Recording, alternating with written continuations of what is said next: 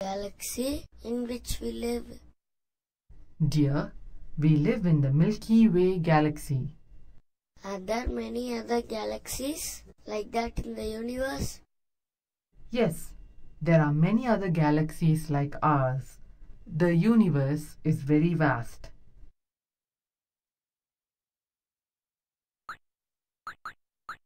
Look up at the night sky. The moon glows brightly, and as far as the eyes can see, the stars sparkle like tiny diamonds. We can also see the Earth has a fantastic variety of life. The presence of atmosphere, the presence of water, and tilted axis of the Earth are the important factors that help to support life on the planet. The moon, the natural satellite of Earth, has no air, water, or atmosphere. Therefore, it has no life. Like the Earth, the moon rotates on its axis. As it orbits, it completes one complete revolution every 27 and 1/3 days. The moon too has gravitational pull. The gravitational force of moon is that of 1/6 that on the Earth. For example, if a person weighing 60 kg on Earth, he will weigh only 10 kg on the moon. The moon too exerts strong gravitational force on our Earth. The important effects of lunar gravity are seen on the oceans and seas on the Earth. Due to the lunar gravity, high tides and low tides are formed on the Earth. Do you know the moon's gravitational force is very slowly decreasing the speed of the rotation of the Earth? As a result, our days grow about 1,000 of a second longer every 100 years. Moon is receding from the Earth at the rate of 3 cm per year. The moon would have moved about 29 kilometers further away from Earth.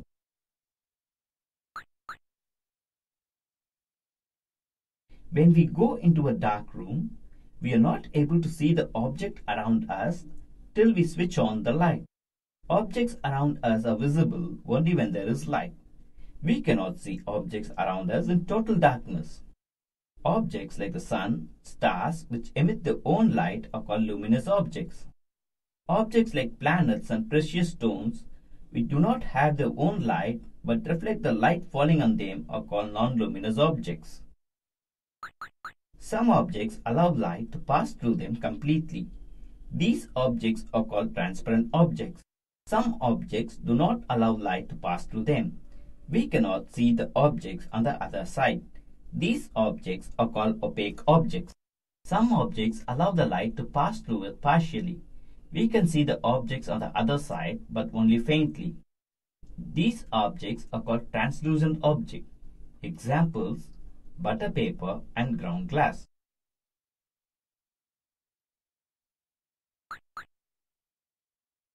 Shadows are formed when opaque objects block the ways of light ray.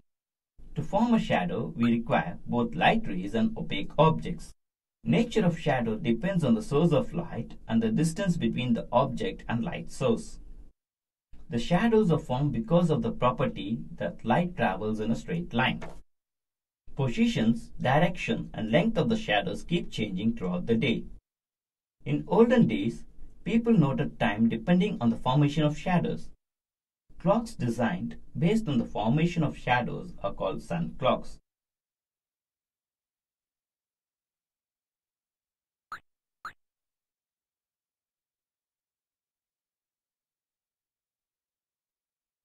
Shadows are formed when an opaque object blocks the light. The Earth and the Moon are also opaque objects, and they too form shadows in space.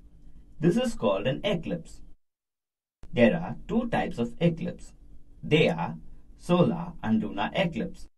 The Earth is a satellite that revolves around the Sun. The Moon is a subsidiary satellite that goes around the Earth. In this movement, on a particular full moon night, all the three objects, that is the Sun, the Earth, and the Moon, fall in a straight line with the Earth in the center. The Earth, being an opaque object, blocks the light of the Sun from falling on the Moon. The Moon is completely in the dark shadow of the Earth. It is called a total lunar eclipse. Similarly, during the movement of the Earth, Sun, and Moon in space, at one time, on a new moon night, the Sun, Moon, and Earth fall in a straight line with the Moon in the middle. The moon, which is an opaque object, blocks the light of the sun from falling on the earth. As a result, the shadow of the moon falls on the earth. People living only in that part of the earth where the moon's shadow is caused cannot see the sun. This is called solar eclipse. When the entire sun is hidden, it is called a total solar eclipse. When the sun is hidden partially, it is called a partial solar eclipse.